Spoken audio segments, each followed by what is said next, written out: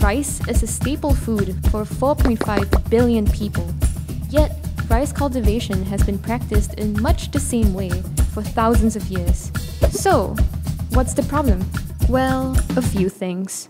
Rice cultivation takes up to 30% of freshwater resources and contributes 12% of global emissions of methane gas, a huge contributor to the greenhouse effect. With our ever-increasing demand for rice, we need to address these problems urgently. Let's meet Rize, a company with a solution that's making a difference in the world. My name is Wirastanto. I am the country head for rice in Indonesia.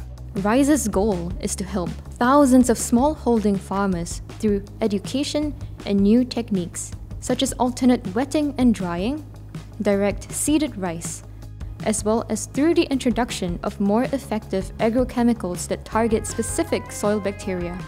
By doing alternate wetting and drying, farmers are able to reduce costs of the irrigation water usage. It ensures that the paddy fields are not waterlogged all the time, so it helps reduce water use in that sense. Bacteria in the water has less chance of emitting methane gas. Also, good quality agrochemical is being introduced to the farmer to control pest and disease with better efficacy. I met with one of the farmers benefiting from the work Rize is doing. Nama saya Heruman, sebagai Ketua Kelompok Tani Mekar Muda, kami petani yang bermitra, alhamdulillah ada peningkatan produksi.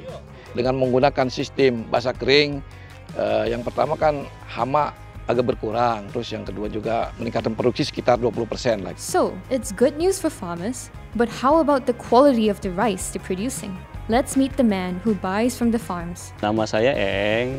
Saya di sini mempunyai profesi membeli gabah dari petani. Saya lebih senang membeli gabah dari petani rice. Rice itu mensupport petani dengan pupuk dan obat-obatan yang kualitasnya bagus sehingga hasil panen mereka sendiri jauh lebih bagus. Ketika diproses menjadi beras, itu berasnya sangat baik dan harga jual di pasarnya jauh lebih baik.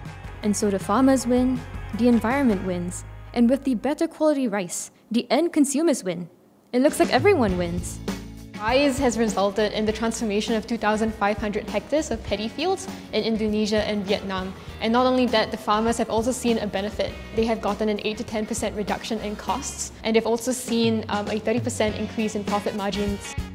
Small wonder then that Rize has been selected to make the SL25 list, a list of 25 outstanding examples of solutions that embody the values of steward leadership. So steward leadership is the genuine desire and persistence to create a collective better future for society, environment, future generations, and other stakeholders. The SL25 recognizes projects that demonstrate steward leadership excellence.